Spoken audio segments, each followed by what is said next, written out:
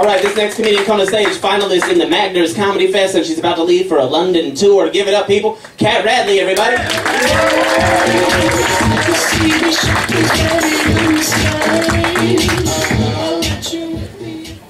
Hey guys, how's it going? Having fun. I'm from Virginia originally. You guys heard of it? It's a state. My mom lives there. I'm going to go back and visit her next week. And I always forget what it's like to visit my mom because she's really strict. She has a lot of rules. She hates cussing. Her rule is don't say anything you wouldn't feel comfortable saying in front of your Grammy. So that means I can't say crap. I can't say sucks. I can't say my boyfriend's black. Like, none of that is appropriate. My Grammy is actually, she just had a stroke recently. No, don't worry, she's fine. Evil never dies. And she now is like really senile. She was telling me a story the other day and she was like, Kat, when I was a little girl, I lived on a cruise ship and my black butler taught me how to tap dance. And I'm listening to her and I was like, Grammy, that's a Shirley Temple movie. That's the plot of Good Ship Lollipop, not your life. And it made me wonder, what child actor am I going to confuse my own life with when I'm old and senile? I'll just sit my grandkids down and I'll be like, kids, listen. When I was a little girl, my family left me home by myself over Christmas. I had to booby trap my house and it was burglars. It was terrifying. And then when I was 8, I went through a phase where I saw dead people. Fucked up childhood, I know. My Grammy actually hates the fact that I'm a stand-up comedian, probably because I make fun of her. And she loves my day job. I'm actually a high school teacher during the day. It's really cute, you guys pretend to care. It's summertime, so fuck 'em, right? Put me on record saying that. No, please don't.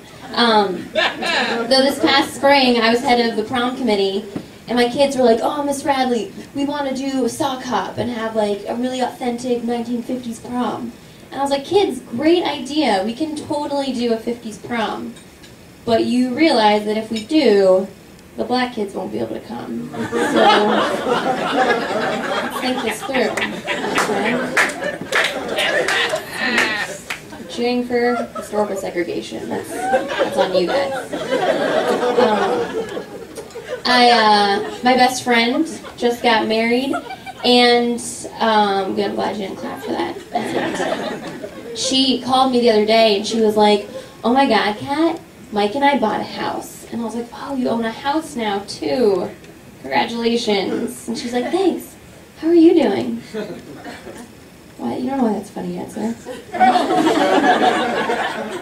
And I was like, I'm great, okay? It just so happens that I recently borrowed $100 from my dad to join eHarmony, so things are going equally well. Thank you for asking.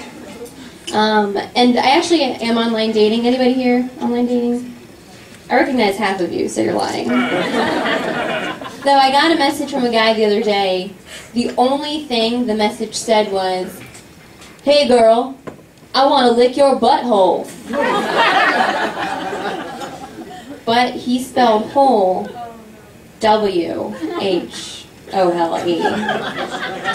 So I was like, alright. Maybe this guy does want to lick my butthole, and he's a horrible speller.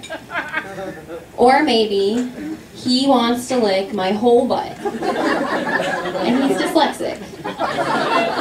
Or maybe he wants to lick my whole butthole, and he was really pressed for time.